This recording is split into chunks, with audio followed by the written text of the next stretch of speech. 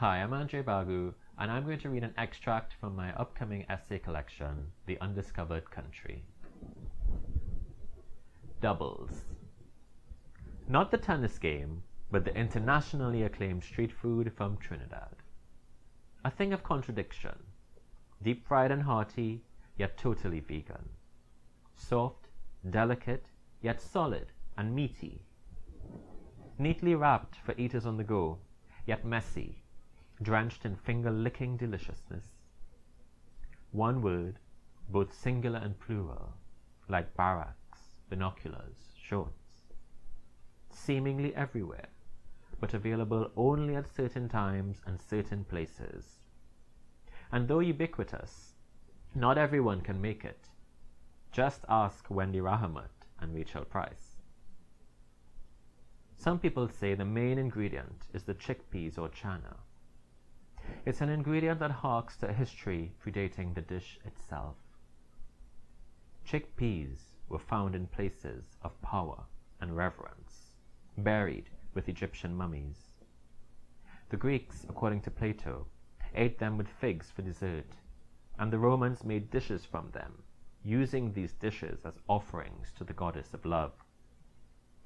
Pliny the Elder reportedly called the chickpea the pea of Venus, and the physician to Emperor Marcus Aurelius believed that chickpeas increased sperm count. The sexiness of the pea may have something to do with the fact that it looks like a butt, something which could explain its popularity among Trinidadians, though few biting into a doubles are aware that its main ingredient helped change the world. The chickpea was an affordable source of protein in ancient Rome. Its cultivation supplemented the diet of subsistence farmers. In this way, the pea, the size of a very small coin, helped sustain the Roman Empire. There are those, however, who say the main ingredient is the bara, aka the bread, the deep-fried bake, the flat bread between which the chana is sandwiched. In the Bible, the Hebrew word bara, meaning to shape, fashion, or create, appears 17 times in Isaiah, 8 times in Genesis, and 6 times in the Psalms.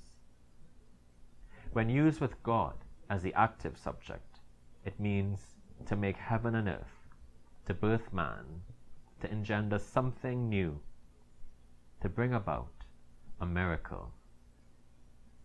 Many hungry bellies will agree about double's miraculous qualities in the morning.